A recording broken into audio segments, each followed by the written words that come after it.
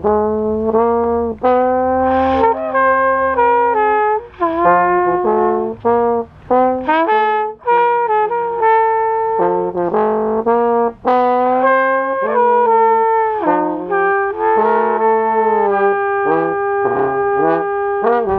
play a F blues. I'll just play long tones though. I'll still play the chord changes, but just really slow, not rhythmically. You know what I mean? So I can follow it. Well, yeah, but then don't play too many notes. Just find one note and try to make it cruise sound with nice, it. you know? Okay. One quiet note. That was a cool video, doesn't huh? matter, but just and then try to see how that note sounds against the note I'm playing, right? All right. Because that would be like harmony. So how do you know what you're just doing by ear? Well, That's crazy. Here, but also I know where I'm at, you know, like kind of, you know. No, with the trombone though, like. Yeah, I know where I'm at, like.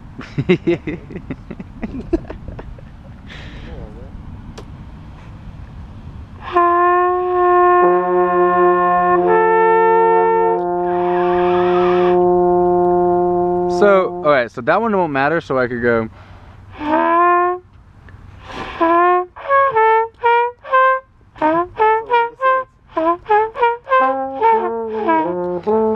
Okay, because forever I could. That C was really hard. Does that hurt it to do play? Oh yeah, totally. Does that make it harder? You know what? You can play it like that, but it's not in tune. It's like. Yeah. They sound well. This is sometimes in tune, so, but actually that's a kind of cool trick I do. Then like.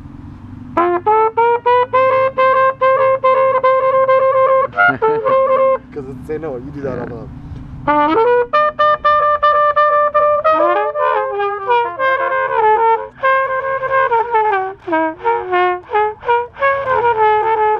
Try to slow it though, so you can see. It dropped down to what? To G flat? To an F, I think you went to. Because that's another open position for F. It's a bit flatter, but it's the same. Yeah. Saxophone players do that all the time. They have all these different alternate fingering.